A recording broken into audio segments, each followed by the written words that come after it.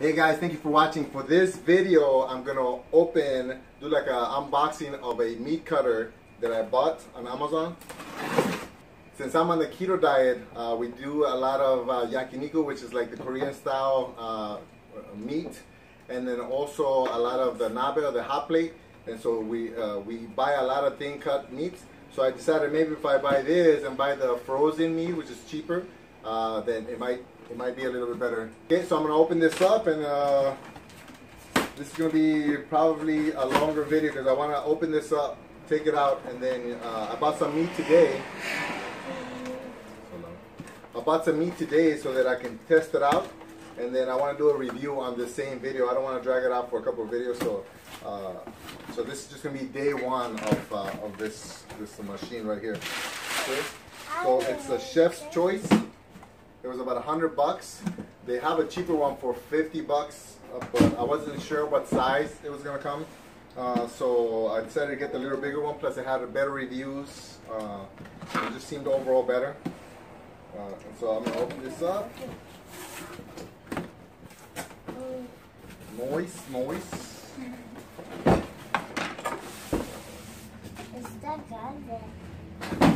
Just like Christmas.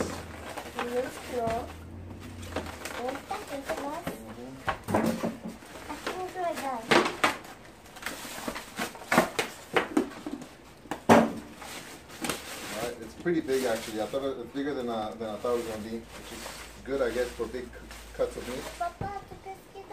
Estoy hablando por el video, okay?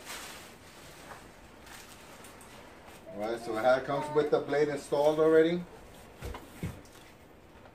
You gotta be careful not to cut myself. Porque no me quiero cortar.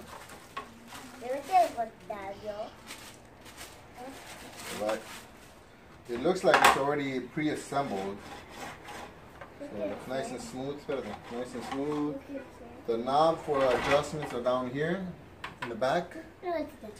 And so it goes from plate release, see instructions. It goes from 0 to about 20.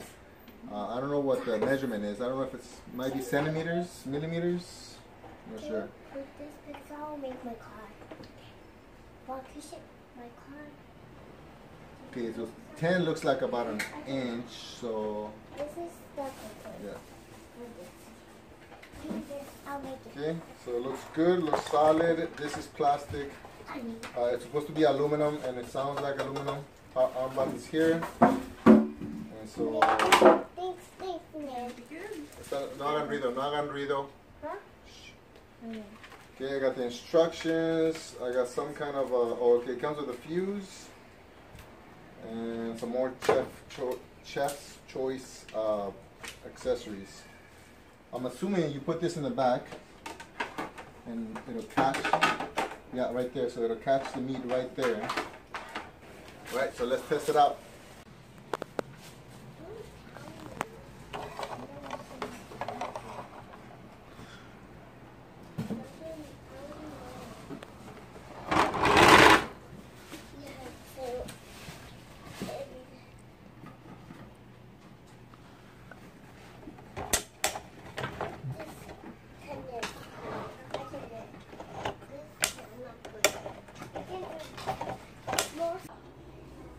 Alright, so it looks like release buttons right here for the slide. So if I unlock it, it comes off. Once I put it in, I lock it and it'll stay. So it won't come off. I bought some reduced price pork chops. They're not the best option. I'd rather have pork belly, but they didn't have any, so I'm just going to use this. So I'm going to test it out with this. It's still a little too hard, so I think maybe I'll hit it with some hot water, let it kind of get the edges a little bit warm, and then I'll cut it from there. So I want to see how strong it is.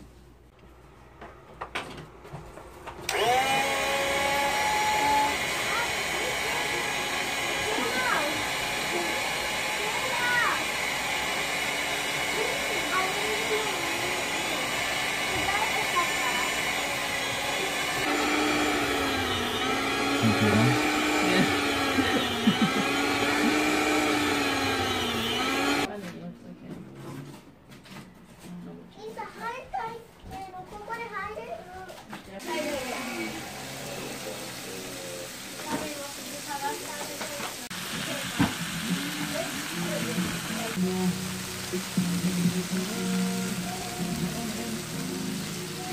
Okay, I got 3 sauces for the yakiniku. I got some spicy Louisiana sauce. I got some garlic sauce with the vinegar in the side. I got some olive oil with salt and pepper. And I'm about to grind because I don't want to wait for them. Alright, so I just did 2 loads of meat, 1 of beef and 1 of pork. So I'm going to take it apart and show you guys how fast I can do it. Not fast, how easy I can do it. And then I did find when I was cutting the meat, it wasn't cut evenly, so I had to almost like hit it every time to reset it so it goes flat. And then that made the slices a little bit more even. So this one just comes off like this. This one gets unlocked from right here, comes off. And then in the back right here, should I plug it first? In the back right here, there's this is the measurements right here. And so if I go all the way to where it locks, I can pull it off. So that comes off. And then with the quarter, and being careful, I just put the quarter right here in the slot, rotate it. See, it comes off. This comes off, and then I can clean that, and that's it. And I guess I can just kind of go with a rag or something. All right, guys. I've had the meat slicer for about 3 months now, and I've used it a ton. So I've used it for yakiniku a bunch of times, and I've also used it for nabe or the hot pot, and it's saving me tons of money. One, I'm not really buying expensive meats. Pork belly I buy by bulk, so I buy like a really big 15-pound chunk of pork belly, and then I just cut it in smaller squares and I freeze it. That's probably the most expensive meat that I buy. It's about $3.50 a pound. But I get about 7 or 8 cubes of pork belly, and so when we do yakiniku and invite friends, we probably use about those 2 of those cubes. As far as beef, I normally buy just the cheapest beef that I can find.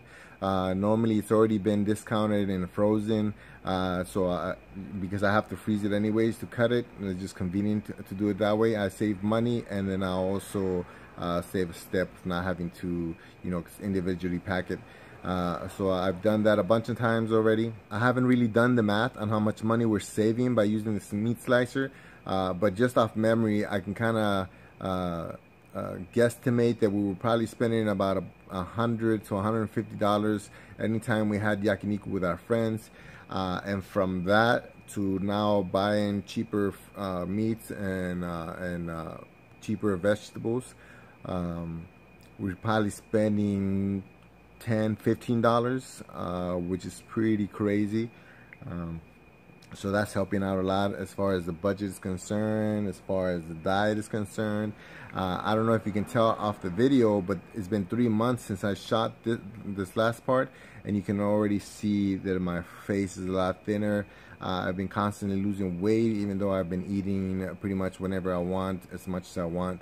And so yeah, highly recommend it. Thank you for watching, guys. Remember, I'm on a mission to retire early and travel the world with my family. So on top of my weekly vlogs, I'm also going to put videos on how I plan to generate money on the road, how I save money, how I become a minimalist, and anything that helps me reach that goal of early retirement. If that's something that interests you, please subscribe to this channel. Click right here to see the latest upload. Click here to see videos that relate to this video right here. Don't forget to hit the little bell so you can get notifications for whenever I upload new videos. And also, if you like this video, please hit the like button. Thank you for watching, and I'll see you guys on the next one. Bye.